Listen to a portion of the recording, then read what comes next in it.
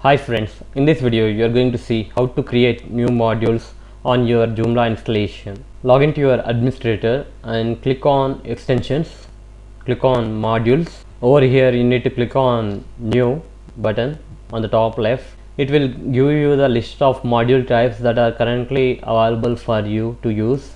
I am selecting custom module. Now you need to give the title for your module. I am giving as ads. You can give any title, and after that you need to type any matter, or you can insert an image. Let's insert an image.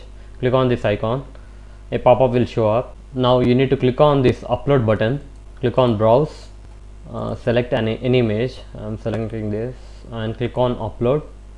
Now select the uploaded image and click on insert. Now you have inserted the image. Now you need to select the position on which position you would like to show this module. Click on this and select your template and select the position. Let's say sidebar A. I would like to insert this module to the right side of the website, and click on save. Clean the cache of your website. Once you have cleaned the cache, go to your home page. Here's my website. If you observe carefully, there is no module on the right side of my website. Now just refresh this page. As you can see that a new module has been placed. Here is the title and here is the image.